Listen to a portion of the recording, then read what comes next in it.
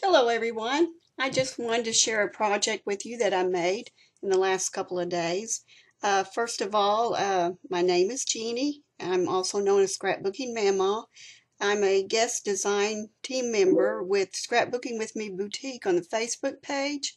They also have an online store, and I'll put all the links to the design team members and to the store and the boutique below in my description. First of all, this is my project. I made it from the kit, the January kit. It's the notes and things made by Crate Paper, which I purchased through the boutique. This is a box that I had made. I created the box and covered the box with gesso first to prime it up so I could put either other paint on it or other paper on it. And instead of putting other paint on it, I went ahead and just decorated it with a paper.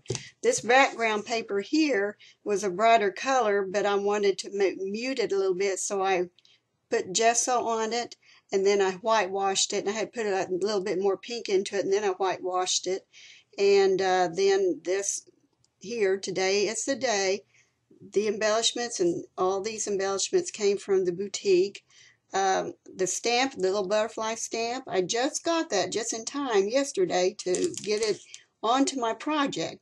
And it's made by Prima. It's the butterfly clear stamps. And I just got that, so that was exciting for me. The pearls came from the boutique. I had some of these other items in my stash. This little piece right here came from the boutique also. And the little pink piece underneath, burlap, is also from the boutique from another kit. And this here was gifted by a friend, Charlene, and she had given me this. And another friend, Tammy, had given me some of these other pieces like this. So these were in my stash from them. Anyway, first of all, I put lace around it, and I had won a door prize from Loretta Harwell, Loretta Harwell. I had won a door prize, and included in that door prize with this lace. So there's the back of it right there. I don't know if you can see it there. This is the paper that I had muted. It was a brighter color. I don't know how clear you can see it. My lighting isn't the best. My husband's going to be making me some new cabinets and stuff. So, and there's my front of the box there. This came from the boutique. And it's magnetized, which that came from the boutique. Today is the day. That came from the boutique, from the kit page packet. And I open it up. Oh, before I do that, I want to show you first. This ribbon here was a cream color, and I really didn't want cream because I wanted mostly to be white in color. So I had taken the paint that I had in my stash, and I had acrylic painted it over it and turned it into this, basically this color, maybe a shade darker, but it came out really good. I was very pleased with that. So anyway, I open it up. Like I said, it's got a little magnet to it. Open it up, and inside I have my album. But before I show you my album, the inside of it, I want to show you this paper right here. This paper also came in that kit, the January kit. It was originally this color. See the difference on it. But like I said, I wanted to mute everything a little bit. So again, I had taken gesso, primed it with gesso, and then I had whitewashed it, and then I had sprinkled some of the acrylic paint on there and let it drip down. I held it up so it would drip down, and then I had whitewashed it again just to give it that color on top of this so this wouldn't be so bright. So that was this, and I turned it into this. I don't know how well you can see that with my lighting again, but let's see if I can. Anyway, that's what it came out to be. So I was very pleased with the result of that. It was a new technique I had learned. And now my album. This came from the boutique. I had used the chameleon markers on this, the pens, on this butterfly right here. This was in the kit. And I'm trying to think. This was a piece I had cut out from the kit, and then I had just glazed it up. And that glaze I put on top of it because I wanted it to show. And this little charm on the back was in my stash, so I included that on it. And the butterfly, once again, I love this little butterfly. It's adorable. It also has a tiny fairy in it and a tiny heart and a mason jar stamp in it. I love that butterfly. It's probably my favorite of all of them. So I opened it up. I pretty well made it simple. I didn't want to go too deep into it because it was something I just wanted to do for mainly to put pictures in, not for show and tell as far as, make it elaborate. I just wanted to be able to use it and not just look at it.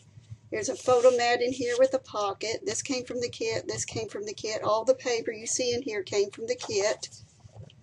And then I've got a pocket in here. This pulls out. Make sure I get it on the camera. And then I left this white on purpose. And you open it up and you can put your pictures on top of this. And then put it back inside. I've got a couple pages like that in there. And that came from the kit. And then I've got a tag in here. And then I've got this piece here. I was thinking about magnetizing this. I may still do that, but it's folded down pretty good, so I don't think I'm going to really use it, but put a magnet in it. But anyway, that's what I'm thinking. And then I've got a photo mat in here. Again, this embellishment came from the kit. And then turn the page again, another tag. And you can see these pages here will fit a 4x6 picture in here easily.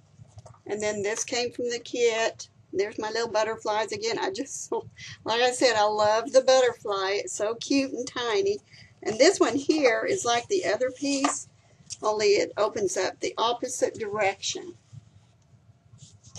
I may put paper on that white piece yet. I'm not sure, but I like the idea of just keeping it white because it goes so well with my book. Sometimes I have a hard time putting these back in upside down. And then another page, and then another piece from the boutique, and another mat. And basically, that's it for the book. The lace came from Loretta Harwell on one of the giveaways that she did. So there's my front. A lot of stuff came from the boutique. A lot of stuff I had in my stash. And a lot of stuff was just some wonderful items that people had racked me with, which I didn't know what rack was until Shirlene Wilcox had told me what rack was. So, and I left the back of it plain because the paper, to me the paper speaks for itself. I don't know how well you can see it, but the paper pretty well speaks for itself. I promise you my lighting and everything will be better once my husband gets those cabinets done. So anyway, I just wanted to show you this project. I didn't do anything to the bottom of the box. I still may do something to it. I left it, and I'll probably put white paper on the bottom of it and kind of distress it a little bit with a Tim Holtz distressing tool, which I got through the boutique. And I think that's it. So I hope you enjoy it, and please, if you haven't subscribed to me, please do so, and check out the other YouTube channels and the Scrapbooking With Me boutique page, and you'll see a lot of items on there, and you'll have a bunch of great ladies on there. Thank you. God bless, and have a great and wonderful day.